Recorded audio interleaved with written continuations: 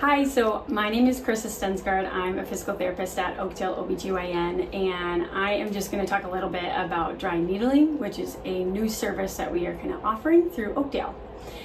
So essentially what dry needling is, it's a technique that's performed by a licensed practitioner, and we use the use of like a thin needle inserted into an area of kind of tissue dysfunction.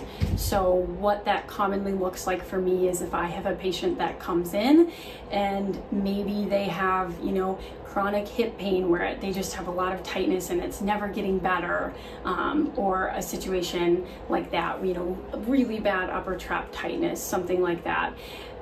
I would do an assessment of that patient to see what that kind of tissue looks like, and where that dysfunction is occurring. And then if I think they're appropriate, I would use dry needling. So what the technique looks like is you use that thin needle and you insert it into kind of a muscular area where there's a lot of trigger points, knots, and that kind of dysfunction is occurring. When the needle is inserted into that muscle or trigger point, it causes a twitch, causes the muscle to contract, which creates a local twitch response. That twitch response then causes what I like to call a reset of the circuit. So dry needling has these great benefits in allowing that muscle that's knotted up to kind of release and let go.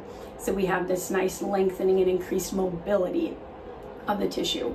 It also improves nerve signaling, reduces the pain, the chronic pain signaling that's occurring, and kind of helps reset that signaling. It increases blood flow to the area and allows tissue remodeling for healing. So that's just some of the benefits of dry needling when you kind of do the technique. One question that I get asked often is, what is the difference between dry needling and acupuncture, and are they the same thing? So they use the same needles. The filiform needle that they use is called a dry needle, meaning it's not inserted, doesn't have medication in the needle. The difference between the training, acupuncture uses kind of an Eastern Chinese medicine, looking at meridian points and energy flow and qi. Dry needling uses Western medicine, where we're really looking at neuromuscular dysfunction occurring in a tissue.